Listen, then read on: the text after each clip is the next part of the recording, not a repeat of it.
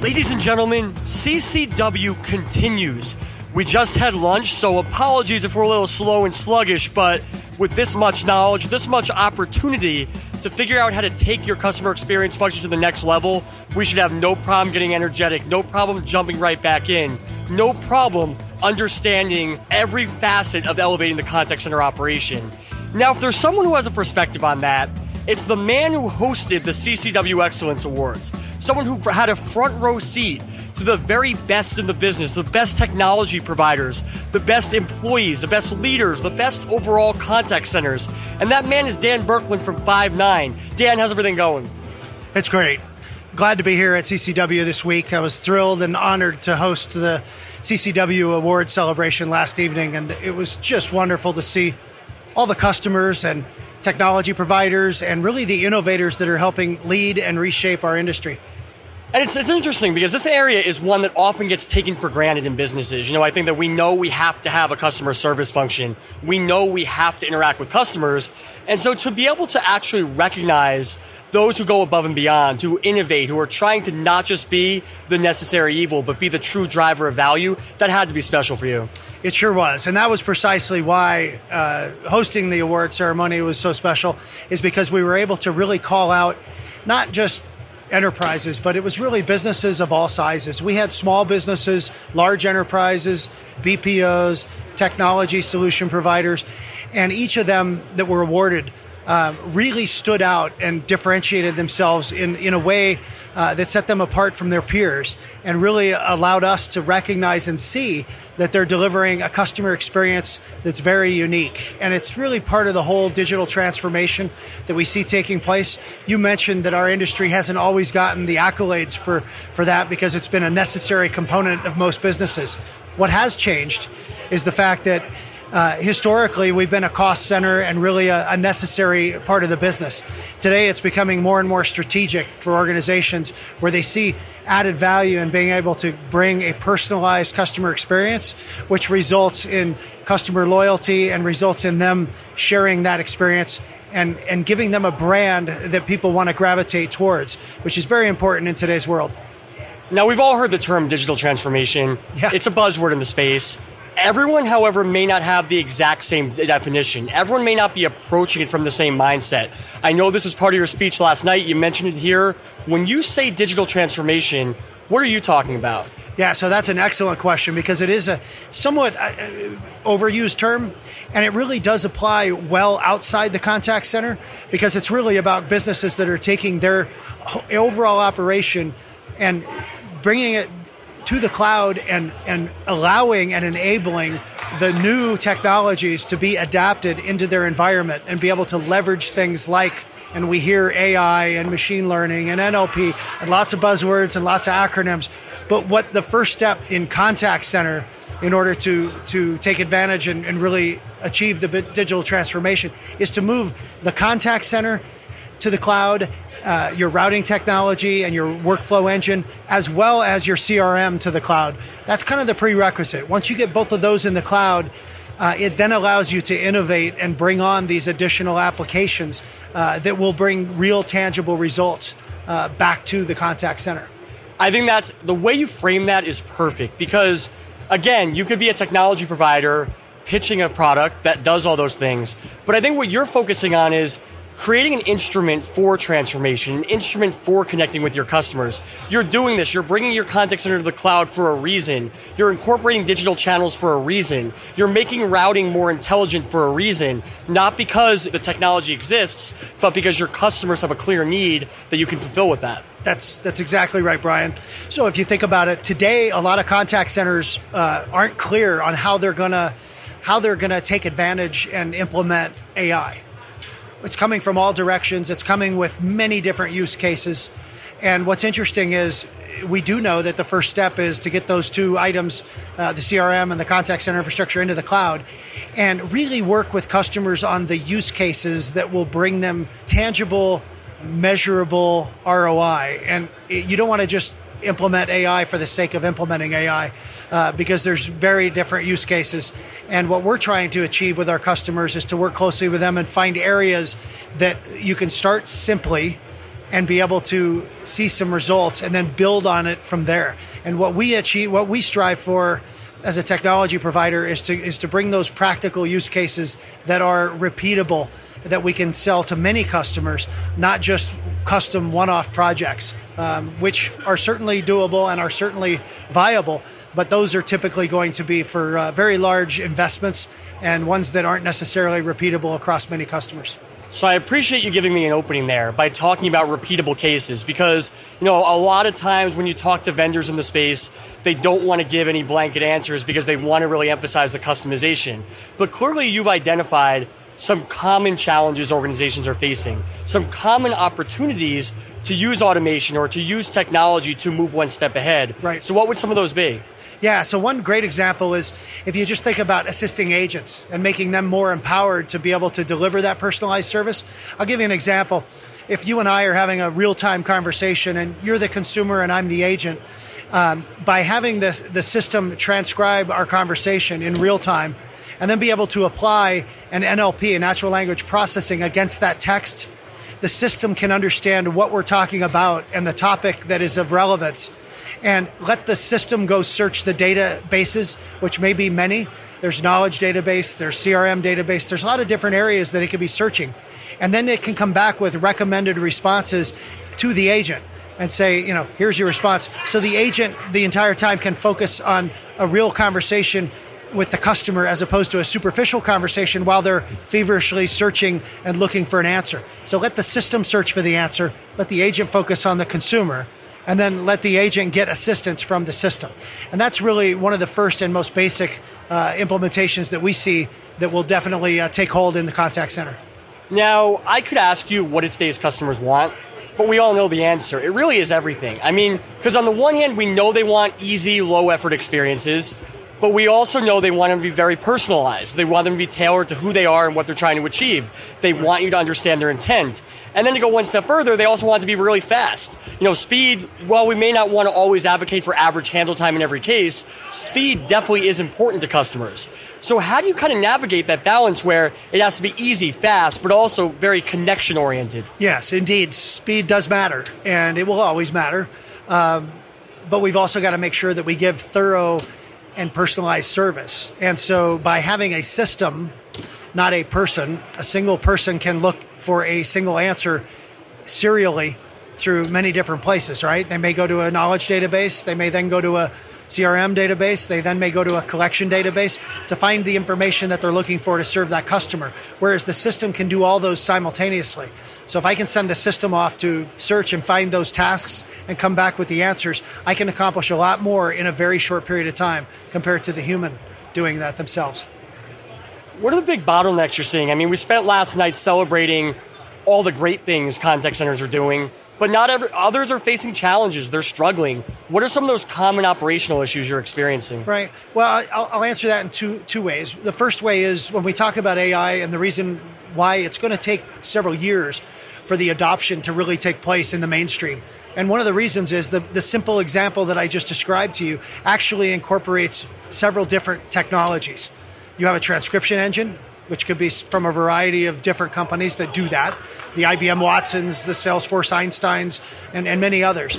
And then you've got the NLP. There's many different NLP engines. You've got to select the one that's going to give you the most robust searching case. Then you've got a search engine that needs to be able to integrate to typically a variety of different data sources that a customer has, which no two customers are going to have the same setup. So there is customization involved and professional services involved. And then you've got to teach the system and have it learn over time. So those are all things that take maintenance and take work to make this happen. It's not a plug and play type application. That's what I think we're going to, I won't say struggle, but be challenged with on delivering it for mainstream. It will come, but it will come over time, over the next several years.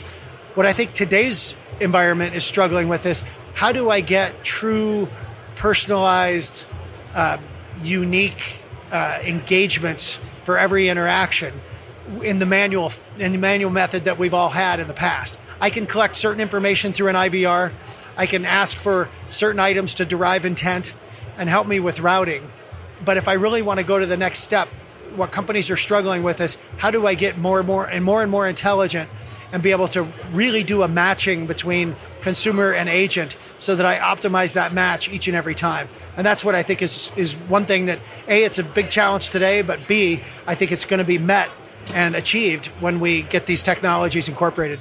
And that sort of ties into what I'm referring to as the omni-moment experience. The idea that, yeah, we know channels have to be connected. That's old news. Now it's how are you deriving the most possible value at each time? And the matching that you're describing there is exactly it. Whether it's a system, a self-service tool, or an agent talking to that customer, they need to be the right resource for that customer at that given moment, or you're not going to deliver the optimal experience. Right. And it really comes down to data. It comes down to the history and data. So I want to know when you interact with me, I want to know your preferences, whether it's channel preference or just preferences in general about a variety of different things. So I need to have that stored in my database to know what are your personal preferences about how you want to be treated or how you want to be handled as a customer. I also want to be able to look at history of your buying behavior or your servicing behavior and so forth. Who served you in the past and how successful were those interactions, so that I can, and the journey that you took to get here to this point. You may have a frustration already built up that I can know about before that conversation begins. If I can assess all those items and all those elements, I then can make a much more intelligent decision about who to match you up with. Now, as we kind of reach the end of our discussion, again, you hosted the awards. Those who weren't there, or those who maybe were enjoying the wine a little too much, or those who were spending too much time laughing at Paul, what would you say was maybe the commonality, the secret ingredient that the winners shared, that those can go and start to apply in their own organization? Excellent. And to point out what you said very eloquently, this was a celebration, and that was the best part of it. It was really to celebrate the successes of the folks that were in that room, and I think they took that away from the show itself. What I found, the common element across the board, is these are all thought leaders. Regardless of, again, the size or type of organization, they all are thought leaders. They all have the creativity and the wherewithal to experiment and innovate in areas that others aren't so much able to do that. And so I ask them each to be risk takers and continue to be risk takers, because they end up setting the table and really setting the bar higher and higher for everyone else to follow. And that's how they differentiate and set the bar for the industry. It comes down to how you engage agents. It might come down to a technology platform you implement. Maybe you measure things a different way. The point is thinking about that outcome and how you're going to go about it just a little bit differently and a little bit more emphatically than everyone else out there. That, I believe, I would agree with you, is exactly what they shared. Yep. These are people who are hungry. They've been here for years. That's right. Maybe they got honorable mention 2 years ago. Now they're in the winner's circle because they said, we're doing the right thing, but we haven't done all the right things yet. So let's keep taking those risks and let's keep getting there. That's right. And historically we've seen, a natural assumption is that we assume that large companies have the wherewithal and the deep pockets in which to innovate. However, they oftentimes can't innovate as fast as some of the smaller, more nimble companies that may not have the deep pockets, but have the ability to move quicker and adopt new technologies faster. And so it really does run the gamut, and that's why I'm excited that CCW took the opportunity to recognize large, medium, and small companies and how they're each innovating independently. And now finally, you're here on behalf of Five9. So there's a lot of providers in the room. There's a lot of great end user organizations in the room. We have a Shark Tank cast member in the room. How are you standing out? What do you want that message to be that people are going to be remembering so that they're thinking about Five9 next week and next year when they're trying to elevate their organizations? Yeah, thank you. Well, we're trying to make sure that we serve our customers in the best fashion, best manner we can. And if you think about that, what we're trying to do is make sure that we have a platform that's always on. The key with any contact center infrastructure environment is that we have the maximum reliability and uptime in the industry. And we've proven that time and time again. We publish that on our trust site. And that's the first step. You have to keep the platform up and running at all times. Secondly, I'll say innovating. being able to bring new solutions to our customers. And a big part of that isn't just Five9 bringing the solutions ourselves with our innovations, but being able to partner with an ecosystem that has a lot of the ancillary and complementary applications that we spoke of earlier on how to innovate. And by building an open platform with APIs and SDKs that customers and partners can leverage, it allows us to stretch and extend our solution set much broader beyond just what the Five9 platform does. And then I'll say a third thing, and that is our AI initiatives and being able to really look for how we're going to implement our recent announcement of our summer 18 release.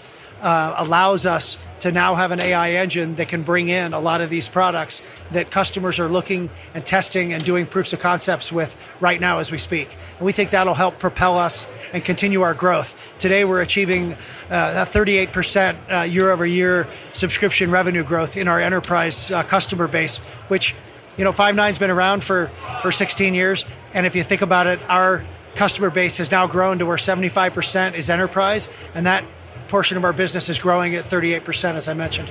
Yeah, so it sounds like your goal here is to fit into your client's narrative, fit into their objective, find a way to come up with a complete picture of tools that makes it work for them, not just say, how can we make them tolerate our platform? Absolutely.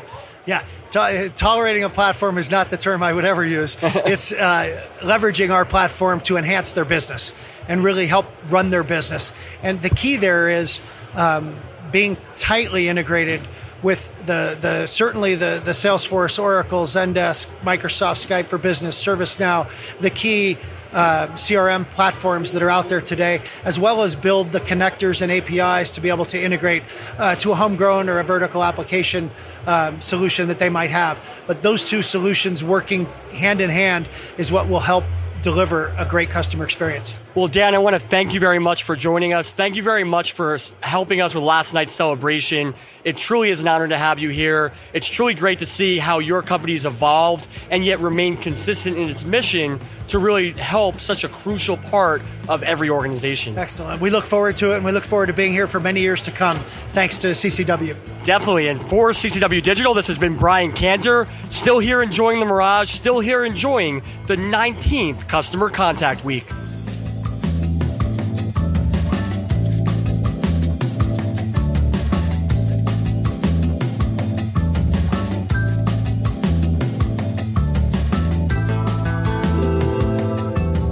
We're here live at the Mirage in Las Vegas for the premier, the leading, the definitive customer contact event series, CCW. We have a veteran attendee with us. He's spoken, he's attended, he's asked questions, he's advised. He's Terry Lang from Comerica. We're absolutely thrilled to have you joining us today. Thanks, Brian. Good to be back here again. So how's the event been going so far? We're almost at the end. What's it been like?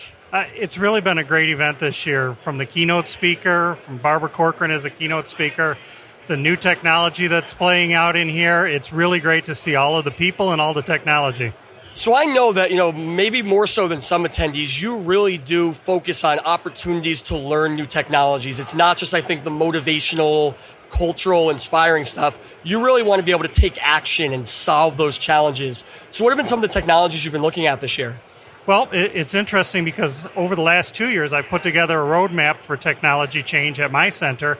And this year, we're actually implementing $10 million worth of changes from vendors that I found here at this site and through relationships I've made here. So we're moving to a cloud-based telephony platform. We're moving to voice biometrics, where before we were doing manual authentication. I'm changing my quality measurements and installing speech analytics, natural speech IVR, robotic process automation. AI is probably my next step in getting involved with that and getting it customer-facing. So you mentioned you had a roadmap, so this isn't just, oh, wow, shiny new toy. There's a real journey, there's a real strategy behind the technology. So what changes, what outcomes are you looking to start to see now that you have this budget and now that you actually have the execution in place? We had to do something transformative for customer service. Our customers are on the waning age cycle, and we were really looking to attract a fresher customer, a younger customer to our bank. And also we're actively trying to move from a capital expense to an operational expense model. So lifting all of our services from on-prem to cloud was very important to us as well. That flexibility, I think, is absolutely huge because things change. We've seen this all the time. I mean, we've spoken for the last several years. It's a vastly different landscape just in a few years. And so being able to, I think, understand that change and make sure that you're constantly connecting with customers amid that change is so valuable to an organization like yours, or really any organization. It absolutely is, and especially in my space, in the financial services space, with the economic conditions getting a little bit better now, we've got a little more technology spend dollars available, and quite frankly, my space is really trying to do some catch-up. Now, one of the areas, obviously you're here, you're not just meeting with vendors, you're also talking to fellow attendees, people who are leading their own customer contact operations. What do you see as maybe their key themes, their key talking points this year? What is the average contact center leader looking to accomplish? I'm hearing a lot of discussions about cost. The legacy costs, the license costs, all of those types of things.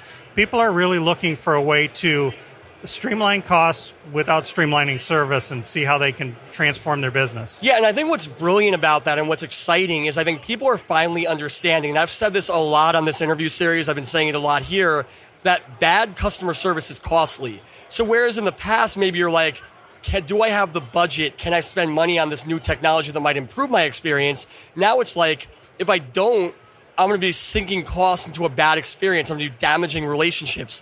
I'm going to have my agents spending time on complaints or recurring issues that shouldn't be recurring issues, rather than having them building connections that drive value. Oh, absolutely. There's no question about it that customer expectation is at an all-time high. Regardless of it being in the contact center channel, just that retail experience, the expectation is so much higher from customers. And also you have to think about the agent's role in that as well. I think it's twofold. I mean, obviously if they have bottlenecks on the back end, if they run into challenges, that's going to hurt their ability to impress the customer. You also have to think that those bottlenecks hurt their own satisfaction with your organization. And if you lose agents, you lose the knowledge. You also add a recruiting and training cost to your organization. No question about it. My Texas center, where there's a lot of contact centers within a 25-mile radius, absolutely, these agents that are coming in, they're expecting higher technology environments. They're expecting the ease. They're expecting a lot of things that some employers really can't provide for them. So exactly, the degree of competition is customers are asking businesses to compete on the experience to win their loyalty. Agents have the power to ask them to compete on the agent experience to win their buy-in for the long haul. Oh, absolutely, and where an agent used to leave for an extra quarter and move across the street to a different contact center, if you've got a better experience for that agent, you can keep them around a whole lot longer. And that's exactly it. I mean, we do research, obviously, with CCW Digital, and when we ask them what are top agent complaints, what are top sources of frustration, what are top causes of attrition, it's more often than not, the tools don't work. The workspace is uninviting. They can't get the job done, more than it is, there aren't enough pizza parties, or the pay isn't good. I think pay, obviously, yes, everyone wants to make money. We all get that. But on a day in, day out basis, you already know your salary. That's not going to change your daily satisfaction. What may change your daily satisfaction is the idea that each day, your business is working just a little bit harder to make your life just a little bit easier and more productive. I couldn't agree more. Now, what do you do in terms of, obviously you're emphasizing speech analytics, you're reaching out to your customer base, you're trying to understand what's going to attract that new generation of customer that you want. What do you do in terms of listening to your agents? How do you kind of understand, not just by looking at their numbers, but really looking at their sentiment, whether you're getting the job done for them or not? We've actually brought in a few people to help us with change management. So we actively have agents involved through the purchasing cycle, through the deployment cycle, through the value realization afterwards, and making sure that we're getting that. We want that agent involved from the moment we decide to jump off into a new space. Now, we've talked a lot in the past, and there's been different challenges over time. Is there anything that you feel like you have accomplished, that you set a goal for your organization, you set a vision for your customer experience, and now you feel like you're there, so you're truly ready to start focusing on the future? Anything that's kind of been conquered? Absolutely. We have just launched we've moved away from your traditional Press 1, Press 2 DTMF type of IVR.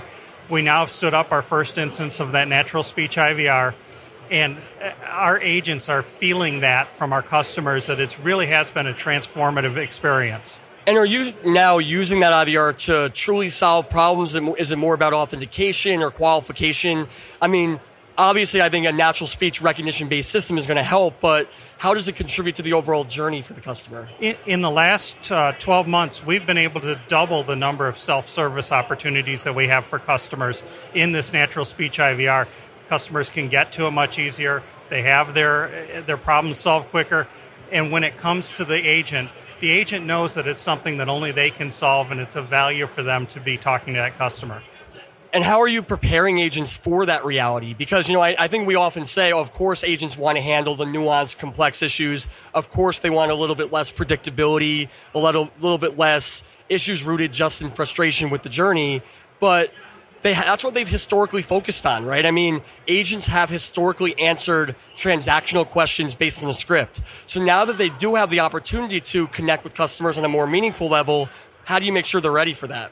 Well, we made an active decision that we were going to start hiring a different agent.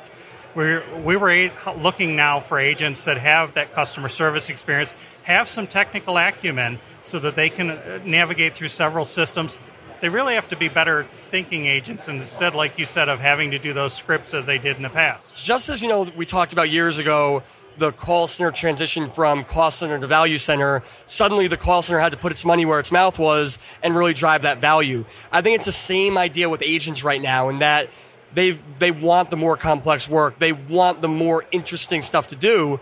But in order to do that, they're going to have to step up, and I think they're going to need their organization to partner with them to make sure and help them step up.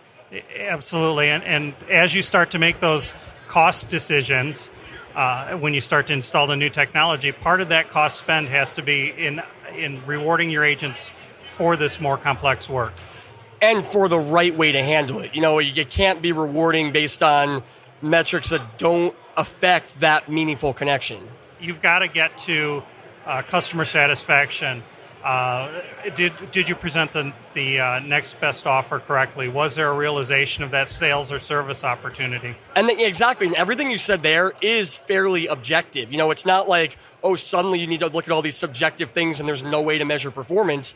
Everything you said there is objective in the sense that whether the agent did it or not. They're going to be able to understand whether they did it or not. You also just, and this is what's more important, know that it really worked for your customer. It's what they really want. And if it's what they really want, it's what your agents really need to believe and want to deliver. Yeah, we're no longer interpreting what that customer wants through the old whack-a-mole, five reviews per agent per month. It really is pointed. We're looking for compliance, obviously, in our traditional QC, but now it is moving towards what does that customer tell us that this agent's doing for them or with them. Yeah, and it's also reading between the lines, too, and that's where the analytics technology that you're looking at is certainly going to help because, customers will say things, but what they're going to say is often conditioned on what they know about the experience, what they've heard about the experience, what they understand the experience to be. It's not always based on what they really, in an ideal world, would want.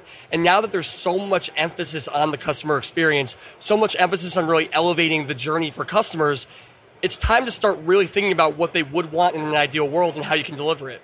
Yeah, and we also just started to move into surveys on the back of all of our customer experience as well. So we have anything from 1 to 5 questions. Very simple survey, depending on whether you stayed in the IVR, did you dump out to an agent, was it a sales call, a service call?